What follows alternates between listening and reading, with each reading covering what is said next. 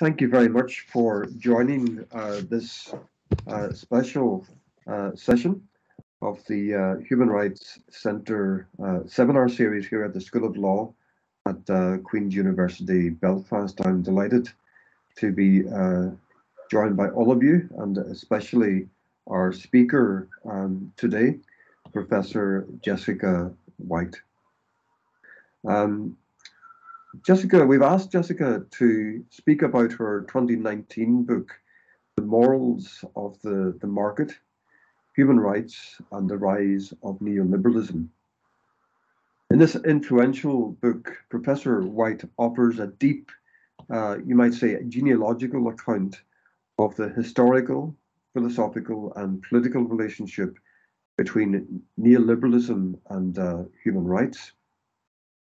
And while it engages with a number of critiques of human rights in the context of the history and practices of neoliberalism and stands alongside other important work like Wendy Brown's and Simon Moyne, in my own opinion, humble opinion, Professor Whyte's work transcends, incorporates and engages and even contextualizes some of those other important critiques. Professor Whyte is based at the School of Humanities and Languages and Philosophy at the School of Law at the University of South Wales. She is also an Australian Research Council DECRA Fellow. She's a political theorist whose work integrates political philosophy, intellectual history, and political economy to analyze contemporary forms of sovereignty, human rights, humanitarianism, and militarism. And her first monograph was Catastrophe and Redemption, the Political Thought of Giorgio Agamben, published in 2013. So I've invited Professor Whyte to speak to us for about 25 minutes. And then we'll proceed to an engagement and dialogue with her ideas. And I very much look forward to all of your contributions to that conversation. So I'll hand over now to Jessica. Thank you very, very much for joining us today. Thank you. It's my pleasure. Thank you very much for the invitation. I wish that I could be actually joining you there in person. Instead, I'm speaking from Sydney. I'm on the unceded land of the Wongal people of the Eora Nation. Thank you all also for being here. I know that it's morning time there. It's 7:30 in the evening here. Now, I have been asked to speak about my book, The Morals of the Market, so I'll do that. But I also thought if people are interested, we could talk about the period since that book came out and particularly the rise of various critiques of human rights that we've heard since then on the right as well as on the left. So I just want to start by reading a quote which is from the draft statement of aims of the neoliberal Mont Pelerin Society. And it says, any free society presupposes, in particular, a widely accepted moral code. The principles of this moral code should govern collective, no less than private action. Okay. In 1992, the Chicago School economist Milton Friedman was asked about the original purpose of the neoliberal Mont Pelerin Society, founded in 1947. There is no doubt, he replied, that its original purpose was to promote a classical liberal philosophy, that is, a free economy, a free society, socially, civilly, and in human rights. Coming from a thinker who described the regime of Chile's General Pinochet as an economic and political miracle, this reference to human rights seems out of place.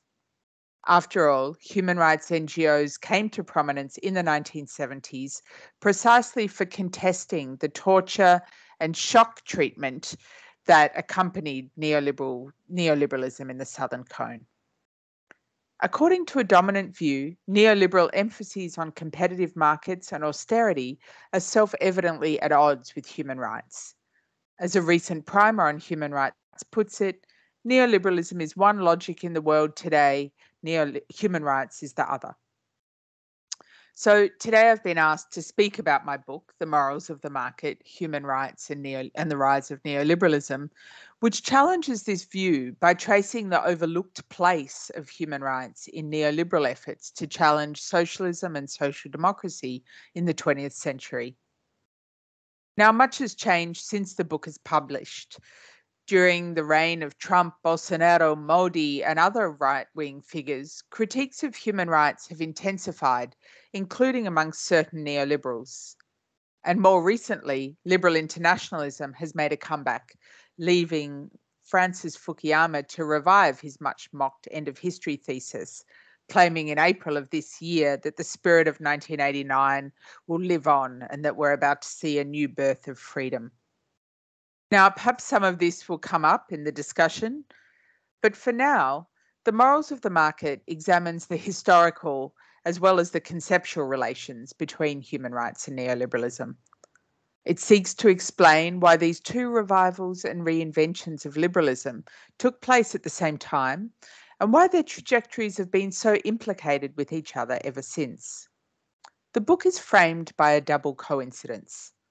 It's often been noted that the widespread embrace of the language of human rights took place in the late 70s, just as governments also began to embrace neoliberalism.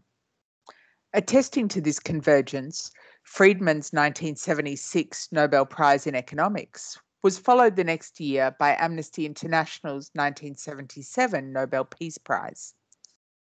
Less well noted is the fact that in 1947, when the UN Commission on Human Rights began drafting an International Bill of Rights, a group of economists, philosophers, and historians was gathered across the Atlantic in the Swiss alpine village of Montpellier to discuss the principles that could animate a new liberal order.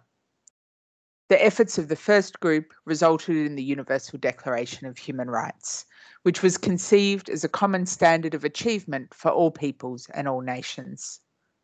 The latter grouping founded the Montpellier Society, which has been aptly described as the neoliberal thought collective.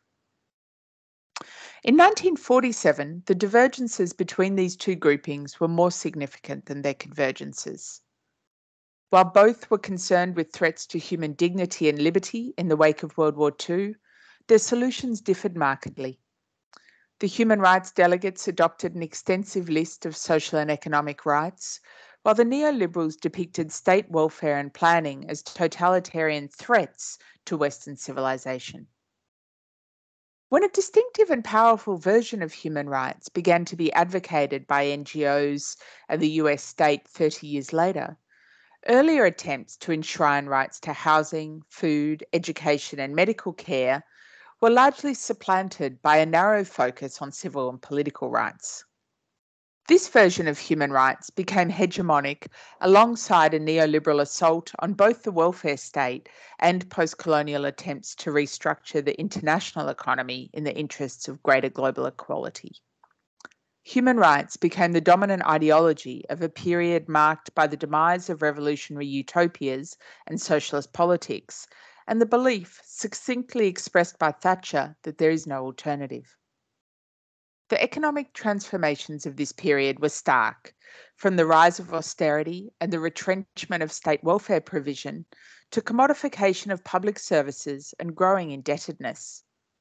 Consequently, critics of neoliberalism homed in on its economic agenda, while critics of human rights largely confined themselves to challenging the belief in a stable human nature. Nonetheless, I contend that we can't understand why human rights and neoliberalism flourish together if we view neoliberalism simply as an economic doctrine. Now, neoliberalism in scholarship is commonly understood as an amoral economic ideology which subordinates all values to an economic rationality. In a powerful instance of this critique, Wendy Brown has argued that neoliberalism's economization of life configures the human, in her words, always, only, and everywhere as Homo economicus. Elsewhere, Brown argues that despite its pragmatic reconciliation with neoconservatism in the United States, neoliberalism is expressly amoral at the level of both ends and means. And it's interesting to note that one of the things that's changed since my book is that Wendy Brown has actually published a subsequent book in which she's retracted that claim and has also traced some of the moral aspects of neoliberal thinking. But from the perspective of my work, such accounts of the amoral economism of neoliberalism miss the distinctive morality that was central to its rise. What distinguished the neoliberals of the 20th century from their 19th century precursors, I argue, was not a narrow understanding of the human as Homo economicus, but the belief that a functioning competitive market required an adequate moral and legal foundation. Early neoliberal thinkers aimed to establish or revive a set of moral values that would secure social integration in a context of market competition. The founding statement of the Mont Pelerin Society makes this clear.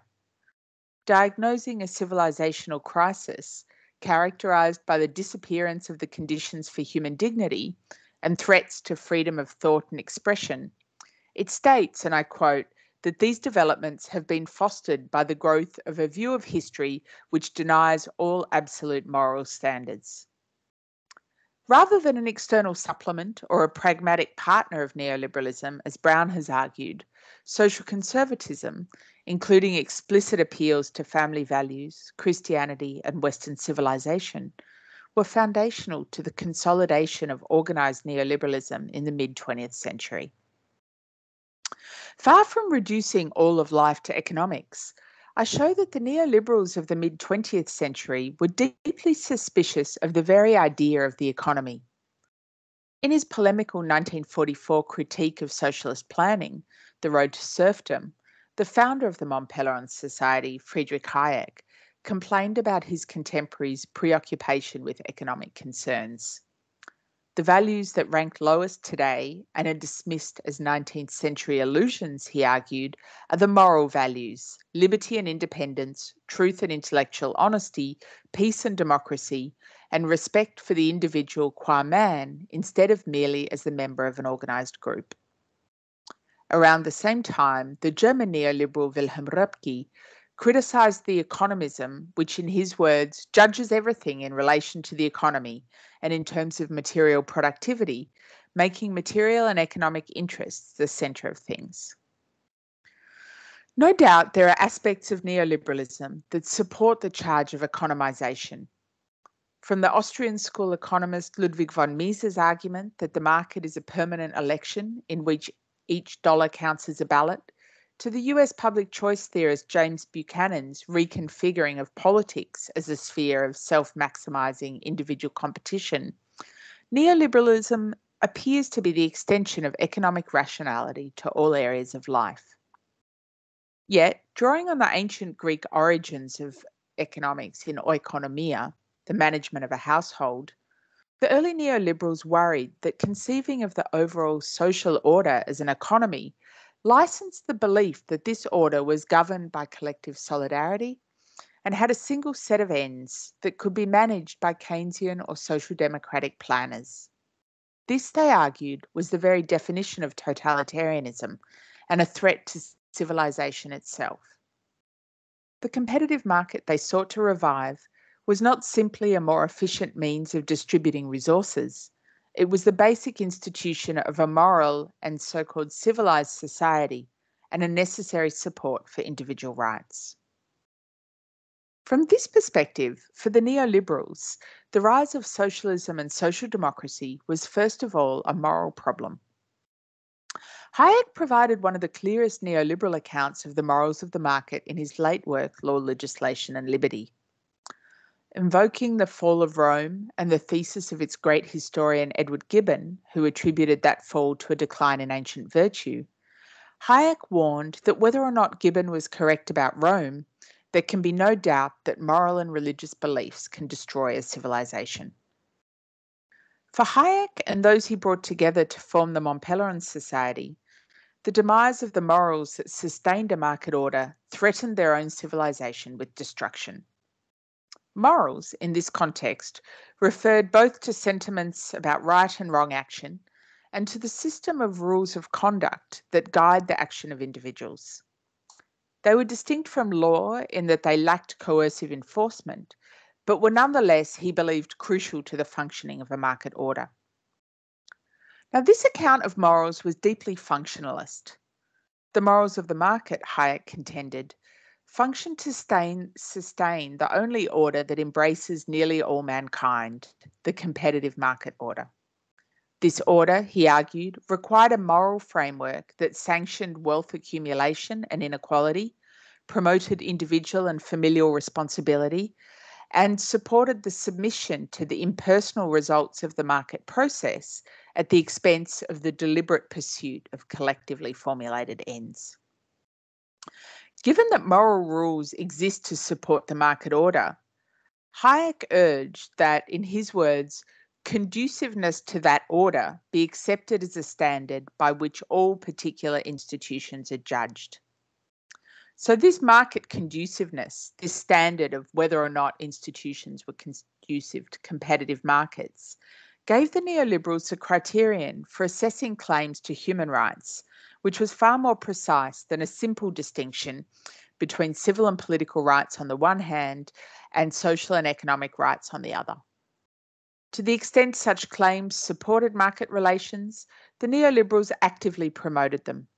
When claims for rights interfered with the competitive market by requiring state intervention and non-market forms of obligation and redistribution, they opposed them as though the fate of civilization depended on it. So in the book, I argue that in arguing for the virtues of the market, the neoliberals revived an older political argument for capitalism that was first identified by Albert Hirschman in his classic 1977 book, The Passions and the Interests. So there, Hirschman uncovered what he called the do commerce thesis, which he saw particularly in figures like the Baron de Montesquieu. And Hirschman chose an epigraph from Montesquieu's The Spirit of the Laws a quote from that book for his own book's epigraph. It's fortunate for men to be in a situation where, though their passions may prompt them to be wicked, they nevertheless have an interest in not being so. Now, Montesquieu, of course, wrote at a time when world trade was violent and dangerous, inseparable from colonial conquest and the slave trade. Yet it was only when this violence came home, Hirschman argued, with the French Revolution, the Napoleonic Wars, and the social dislocation of the Industrial Revolution, that belief in the sweetness of commerce lost its grip on the European imagination. By the 20th century, Hirschman concluded, no observer could still subscribe to this hopeful version of the pacifying market, and its subsequent defenders focused on its economic benefits, borrowing from Adam Smith to valorize the increased productivity and efficiency made possible by the division of labour. In contrast to Hirschman's position, I argue that a version of this justification of capitalism was central to neoliberal thought in the inauspicious circumstances of the 20th century.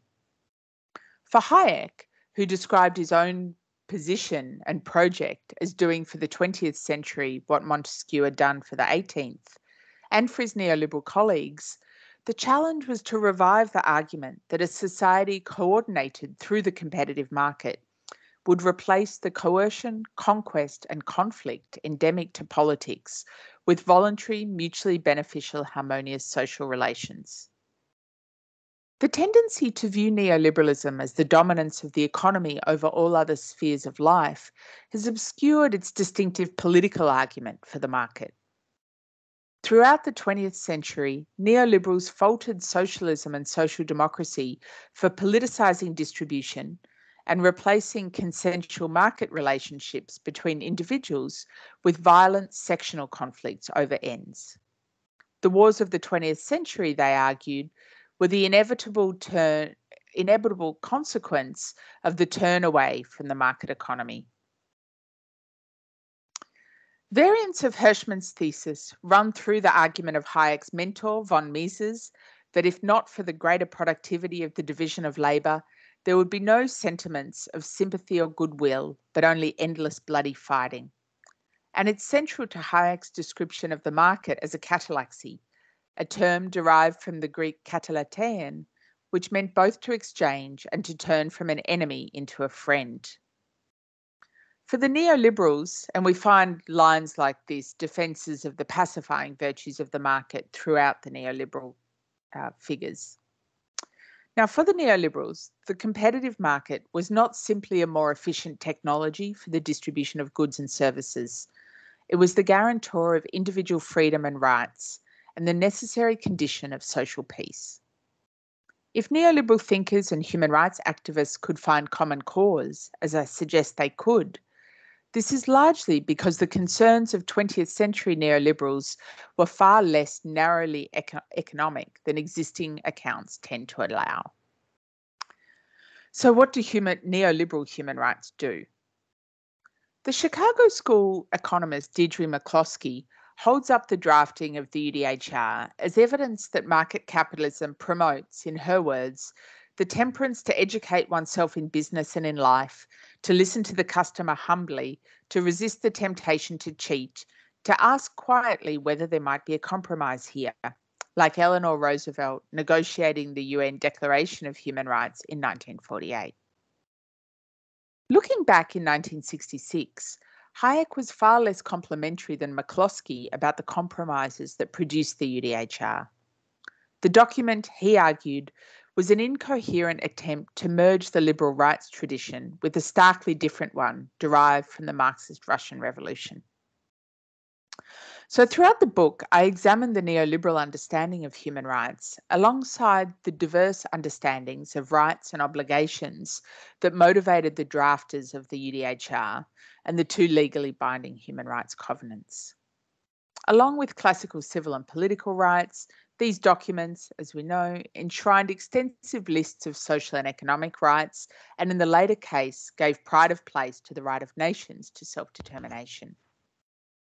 For the neoliberals of the time, these documents, the UN human rights process, looked less like a model of peaceful market cooperation than like the globalization of the collectivism that threatened at home. They believed that the attempt to secure rights to social welfare and national self-determination threatened the market order and civilization itself. But I also showed that despite their horror at the collectivism and politicization, in their terms, that characterized the human rights process in the UN, the neoliberals didn't simply turn away from human rights. On the contrary, they developed their own accounts of human rights as moral and legal supports for a liberal market order. Their efforts became particularly intense in the period of decolonisation, as post-colonial states began to demand not only political but also economic self-determination. The neoliberals struggled to find a means to discipline post-colonial societies and secure their submission to the market and acceptance of their traditional places in the international division of labour. Now, according to the neoliberals, human rights were not naturally occurring. They weren't natural endowments of the human person. They were created only by the rise of capitalism. It was only capitalism, Ludwig von Mises argued, that made human relationships material and calculable and brought freedom from the heavens down to earth. Such freedom, he wrote, is no natural right. If the market order is the real basis of all declarations of rights and charters of liberty, as Mises contended, then in his words, as soon as the economic freedom which the market economy grants to its members is removed, all political liberties and bills of rights become humbug. Like their Marxist critics, the neoliberals saw human rights as intimately bound up with the rise of capitalism. This was not, however, a laissez-faire version of capitalism in which the rights of man expressed the egoism of the economic man of civil society. Rather, neoliberals were focused on creating the conditions for competitive markets, and those conditions were subjective as much as they were economic. So throughout the book, I show that the neoliberals of Mont Pelerin developed their own account of human rights. For them, human rights existed not so much to protect the individual as to preserve the market order. This neoliberal vision of human rights was at its purest in the period of neoliberal ascendancy.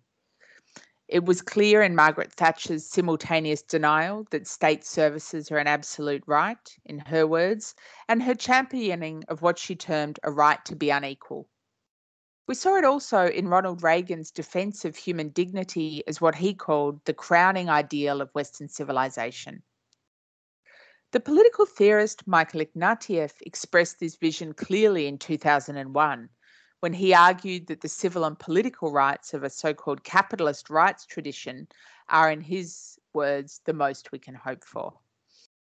And Hayek's student, the international trade lawyer Ernst Ulrich Petersmann, defended it most emphatically when he argued for the mutual reliance of human rights and international trade law. The globalization of human rights relies on the open markets, prohibition of economic discrimination, and welfare-enhancing division of labour enforced by the WTO, Petersmann argued, while human rights promote economic integration by protecting personal autonomy, legal and social security, peaceful change, individual savings, investments, production, and mutually beneficial transactions across frontiers. Yet the neoliberal human rights heritage was not only embraced by figures on the right.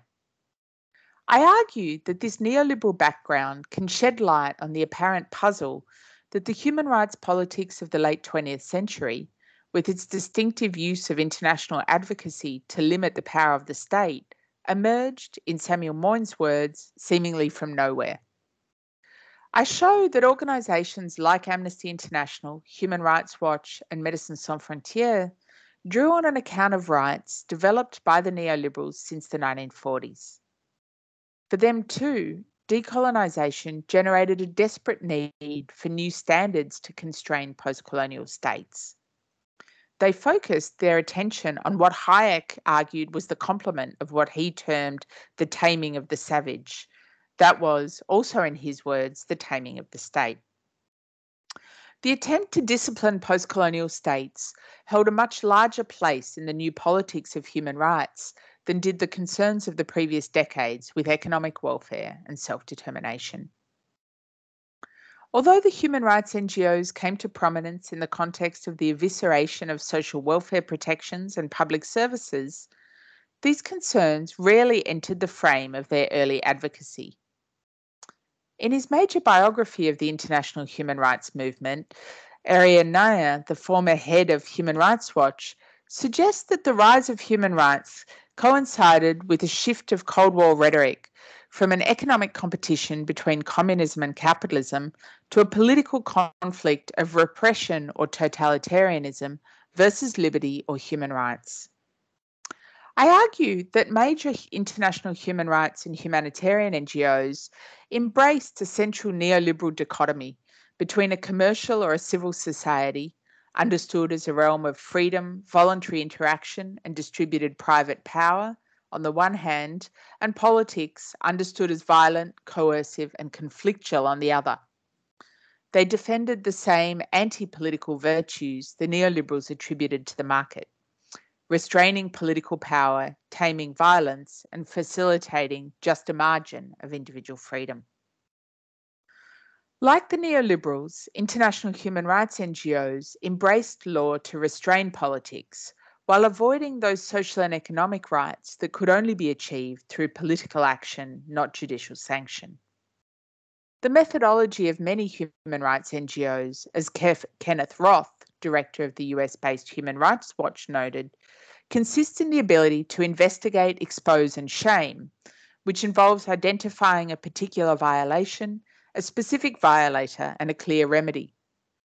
This has made these NGOs both reluctant, often reluctant, certainly Human Rights Watch is still largely reluctant, and unsuited to challenge the structural and impersonal effects of market processes. Yet, while supposedly eschewing coercion, major human rights NGOs, including Roth's, have been quite prepared to call on the military might of the most powerful states to intervene in the name of securing human rights and universalizing a distinctive moral order.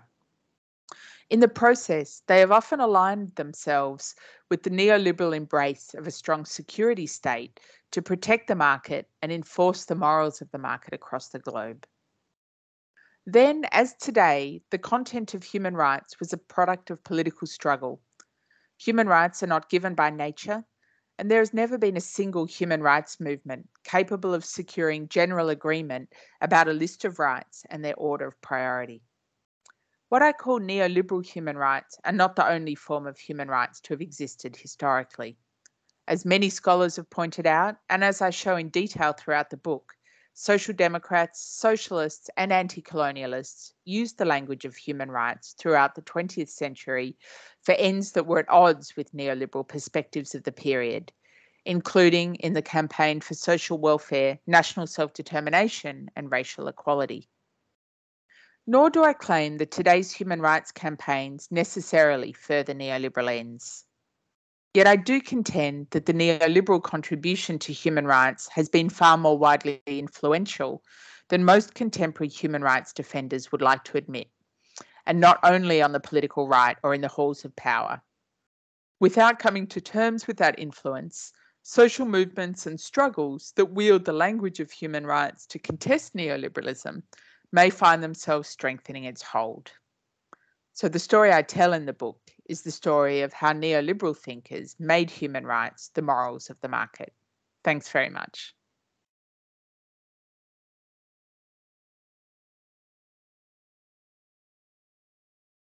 Thank you very much, Jessica. That was a wonderful summary of an excellent book, which I do recommend. So can I ask colleagues and participants to use the reaction button if you want to come in with a comment or a question, and we'll spend about 25 minutes on our discussion if you want to do that.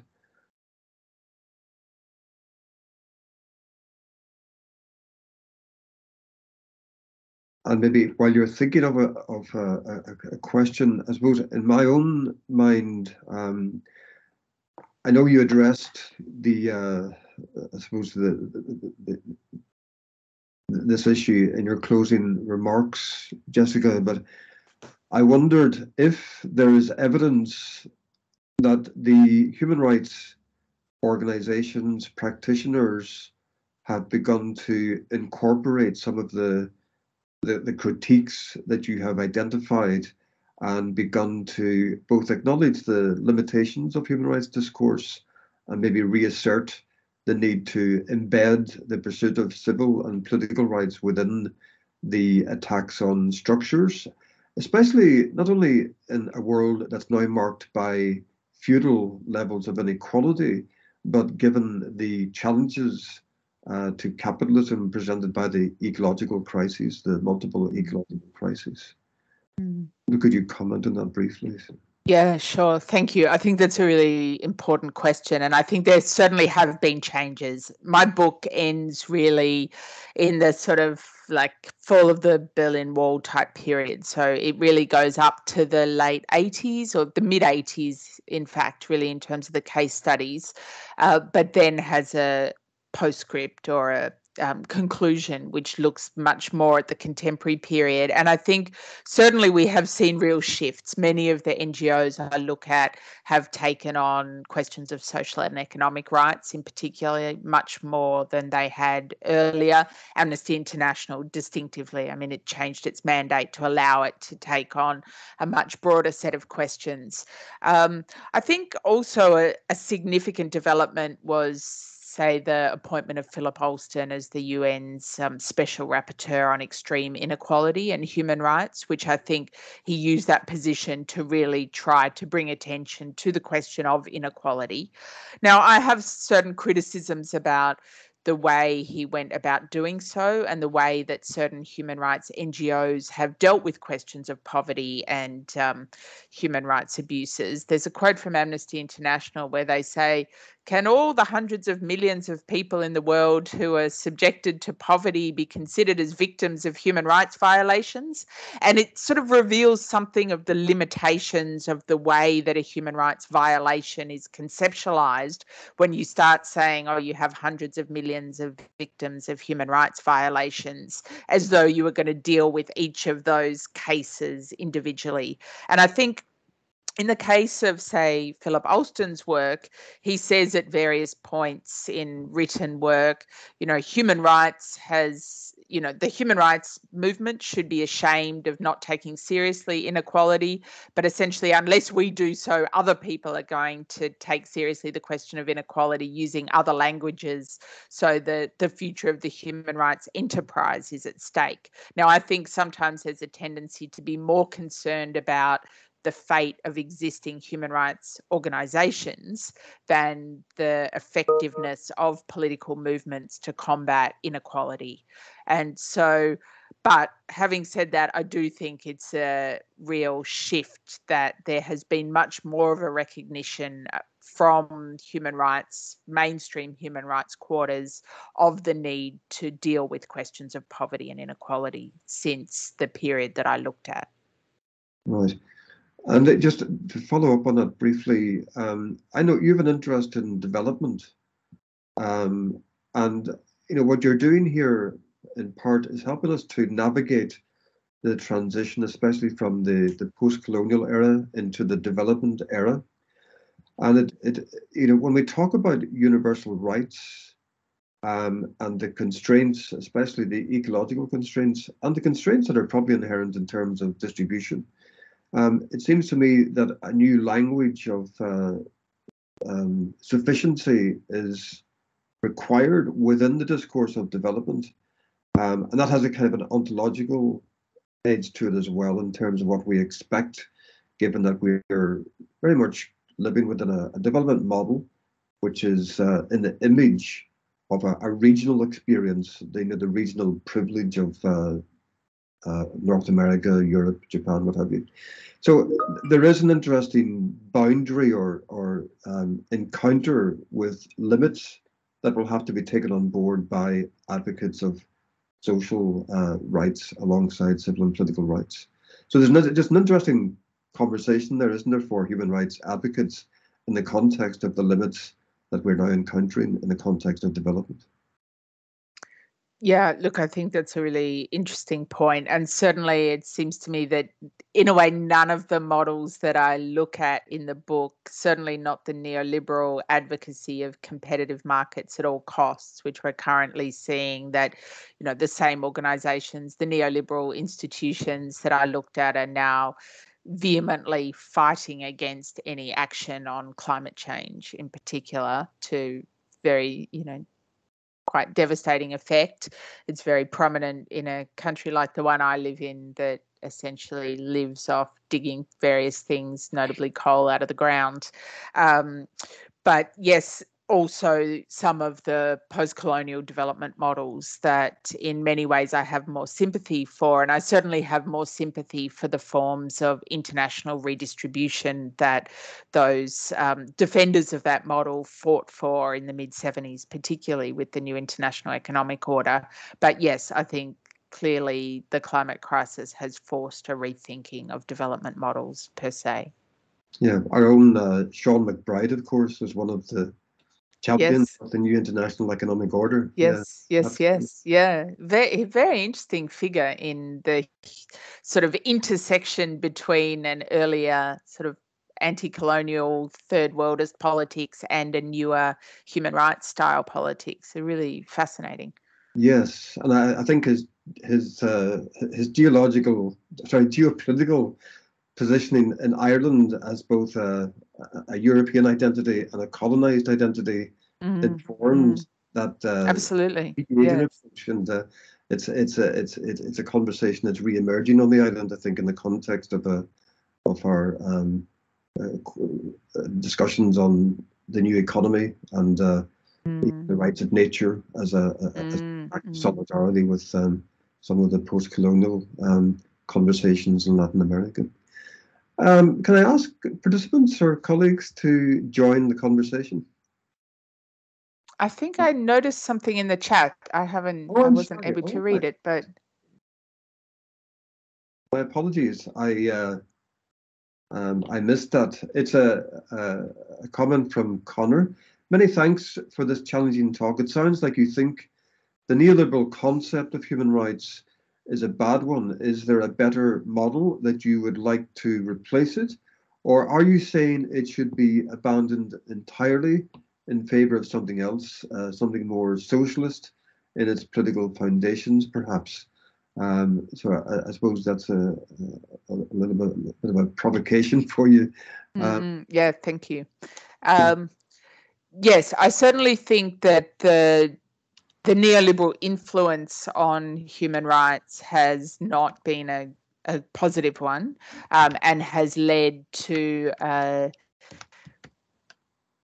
form of human rights politics which has been too sympathetic to capitalist markets, has naturalized capitalism, has naturalized inequality and forms of poverty. And in the book, I talk explicitly about the ways in which particular NGOs took up this position. So one of the case studies is Médecins Sans Frontières, which people may or may not know in the mid-80s set up a foundation or a think tank called Liberté Sans Frontières, which was set up explicitly to campaign against third worldism and particularly against third worldist demands for global wealth redistribution. And they worked alongside people like Peter Bauer, the neoliberal development theorist, to combat demands for the new international economic order, for instance, and to combat any kind of structural accounts of the poverty of former colonies. So I think that was not a good influence whatsoever. I don't argue that all use of human rights language today is neoliberal, and I certainly don't argue that that has been the case historically. In fact, what I'm really interested in is conflicts over the language of human rights and the way that, for instance, for a moment during the period in which the covenants were debated and drafted, it was possible for numerous former colonies to impose their own priorities on the documents, even if they couldn't necessarily impose their own priorities on the realities of international politics. But I do think today, on the one hand, I think that there's been some really important work that's been done about poverty and inequality using the sort of human rights language more recently. But I also do think that I think my preferences are for opening up space for other kinds of political possibilities from the left that can be more explicit in challenging the structural or supposedly impersonal domination of capitalism rather than simply the individualized violations. Okay. We have a question from Lisa. Thank you so much for the presentation. You mentioned the limitation of the individual approach to dealing with social and economic rights. However, is there an alternative within the human rights discourse? Would approaching human rights as collective rights be a solution? That is, would this still be human rights in the sense they were constructed initially? In other words, if human rights NGOs eventually sustain the system of discrimination, is there a way out without abandoning the human rights framework? An interesting question from Lisa. Yes, thank you very much. Look, I think it's a bit similar to what I was just saying then, in the sense that I think that sort of two things are happening simultaneously. One is that human rights NGOs themselves are shifting. I do see those shifts as sometimes being too limited as a result of the way that they still conceptualize human rights in essentially individualistic terms. But I do think that there are numerous social movements that have used the language of human rights to demand more collective forms of rights, sometimes more successfully than others. There's also been a tendency that I have certainly I think is interesting but limited to conceptualize labour rights as human rights. I think my concerns about this is the way that it's tended, say, in the context where I am, where we've had our main trade union council run like election campaigns under the slogan, the right to strike is a human right. Now, one wonders what they think the power of calling the right to strike a human right is in a context. Of course, it's important that people are granted the right to strike, but what that's tended to do is move away from the actual embodiment of that right to strike, where people have simply struck and imposed their ability to strike, to withdraw their labour, in favour of moving the question onto a moral and legal terrain of arguing about what is and what is not a human right. So, I mean, I think there are lots of different attempts to find ways out, and I'm not arguing for some wholesale abandonment here and now of the human rights framework. I don't think that would be possible anyway, but I do think that it is valuable to think about possibilities, to think differently about political possibilities outside of the purely human rights based framework as practiced by major human rights NGOs. Okay.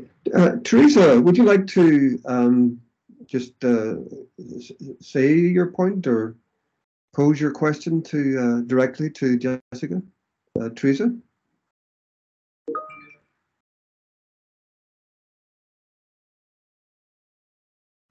Okay, so Teresa is saying one of the issues with human rights is their judicialization and thus their link with limiting politics through law, as they also establish some forms of subjectification linked to the nation state. If the judicialization is seen as providing tooth to the movement, in Sinkig's words, are we also not missing something as a result? Can you see that question, Jessica, on the chat? Yes, I can. Yeah. Thank you. Yeah, look, I think this question of judicialization and limiting politics through law is something that in the book I discuss in relation specifically to Amnesty International in Chile in the context of the Pinochet coup there. And I think this is really interesting. It was just as the book came out that there were the mass protests across Chile demanding a new constitution. And I was recently at a session on the Constitutional Convention and the movements to replace the Pinochet era constitution. And what I look at in the book is the way there's been a lot of attention previously to the role of the sort of Chicago boys, the economists, in designing the military regime's neoliberal economic policies.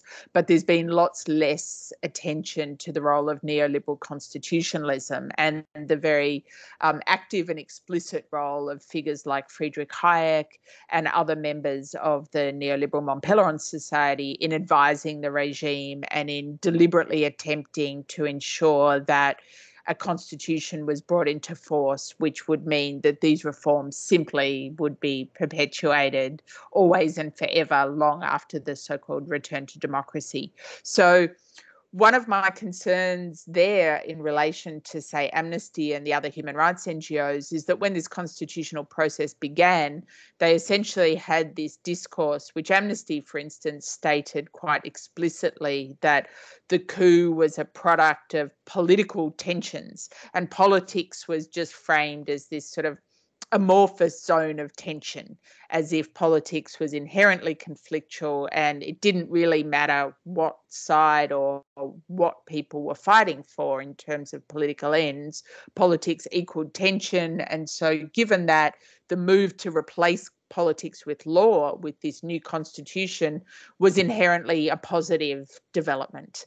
And I think that what that meant, that really uncritical attitude to the legalization of the neoliberal reforms, meant that these human rights NGOs were really defanged when it came to contesting the extreme inequality and neoliberal regime that persisted after the authoritarian regime, that persisted in the context of the return to democracy. So you had, on the one hand, a strong language of human rights in Chile, but you had this persistence of this neoliberal constitution, which ensured that the regime of privatization, that the extreme austerity persisted. So one of the things politically that really inspires me today is the extraordinary efforts across Chilean society to rewrite that constitution and to finally be done with that neoliberal economic model. Whether it will happen, it's still, up in the air. There's a lot of forces against it, but it seems to me that yes, that judicialization and the idea that somehow inherently judicialization is a positive thing, particularly in contexts where you had very strong authoritarian tendencies within the judiciary, I think is a dangerous aspect of human rights. So yeah, I do think we lose something to answer, or we're missing something to answer your question. It's very good news from Chile. It's a wonderful part of the world to look to at the moment in terms of reopening the moral imagination around all of these issues, isn't it? We have Helen Henderson, who's a member of the Human Rights Commission, who says, "Thank you, Jessica. What do you think are the critical actions that national human rights institutions should be taking to bring awareness to the neoliberal influence, as well as contributing to more systemic change?" Thank you. Obviously, national human rights institutions have their own sort of constraints. I think that some of the work that Philip Alston did as UN Special Rapporteur on economic inequality was really important and provided something that I think could be taken up by national human rights institutions, particularly in relation to highlighting things like tax policy as of relevance to human rights. I also thought that his report on the United States was very interesting because of the US's non-signatory to the Social and Economic Rights Convention, he had to frame all of his sort of critical remarks in the language of civil and political rights. And so I think he did a very good job of showing that high levels of economic inequality actually deprive people of their ability to realise civil and political rights, not just social and economic rights, that their rights to political participation, to fair trials, to due process, all of these things are compromised by high levels of economic inequality. So I think that highlighting some of those dynamics is an important thing that I think national human rights institutions could play a role in. Brilliant. And we have a former chair of the Human Rights Commission here in Northern Ireland, Bryce Dixon, is asking, he wonders if Jessica could say whether you think neoliberalism has enhanced social and economic rights in China, and if so, has it been at the cost of enhancing civil and political rights? Yeah, look, thank you. That's a really interesting question. I think, look, the question of neoliberalism in China, I think, is a complex one. Obviously, there were significant levels of market reforms informed in certain ways by neoliberal thinkers.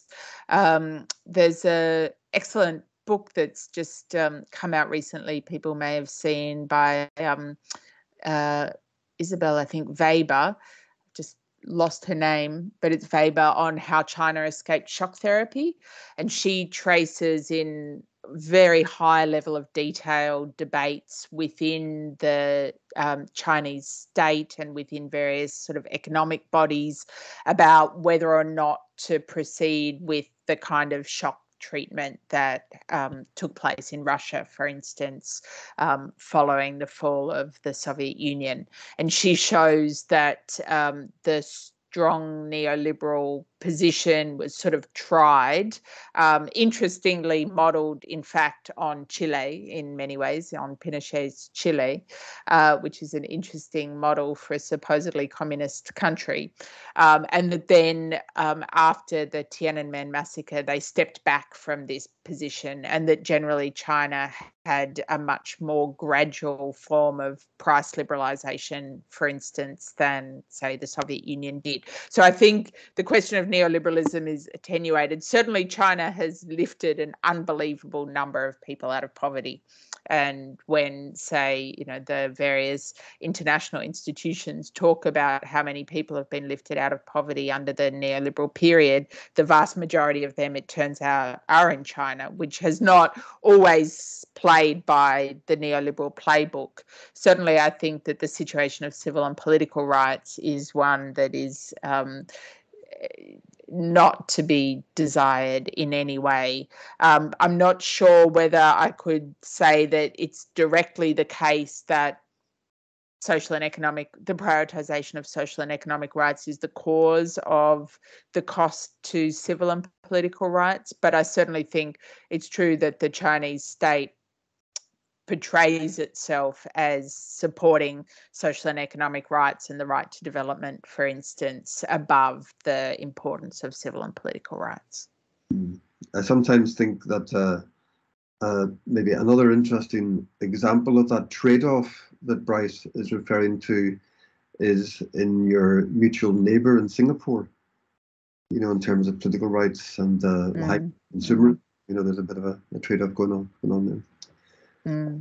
Okay, are there any other questions? I think that might be it. I wanted to end, if I may, by asking you, what has been the most interesting and provocative response to your book? Has someone really made you stop in your tracks and think about something you've written, or maybe given it a new context, which I would imagine that people maybe coming from the ecological movement would also be appreciating what you're trying to do here. But what is the most interesting response you've had to the book to date? Oh, look, there have been so many. I mean, the amazing thing about the post-COVID period is that as things have moved online, it's been actually much easier to do sort of international conversations than it would be otherwise, because I couldn't possibly fly to as many places as it's been possible to sit in my kitchen where I am currently and speak. So I've got to hear from people in numerous different places. And I mean, one of the things that sort of always interested me is just how much people have used human rights in so many different ways. And I often feel like people are asking, but can we still use human rights? And I think that people do, and people do in a whole lot of extremely diverse ways. And so it's, I guess, meant that I've had to be more sort of recognize that the critique that I make is like one part of a much bigger story, and that people are doing either under the name of human rights or using other political languages and forms of mobilization, really a huge number of extraordinary things to try to challenge the many deprivations, whether of what we could call civil and political rights or social and economic rights in this world that we live in. Very good. That was a wonderful answer. I see Lauren typing. I'll just give Lauren a moment. All right. I think these are thanks, actually. So yeah, thank you very much, Jessica. It's been wonderful to finally meet you on my own part, and to share the conversation with our participants. I know that underlying your work is this concern around the closure of our moral imagination, and you're helping us to navigate in a very nuanced way some of the conversations that we all need to have. I often say to my students that we can only know the force of an idea or the strength of an idea by also understanding its limitations and its shifting contexts. And I think you've done that in such a nuanced way, in a very beautiful way in your book. So thank you for bringing your own moral imagination to our attention. and good luck with all your future work. Thank you so much. Thank you very much. It's my pleasure. And thank you again for the invitation, and to all of you for the really interesting and thoughtful comments and questions. Thank you. Thank you. Thank you to everybody who has taken part, and have a good day. Thanks. Okay, bye. Bye-bye.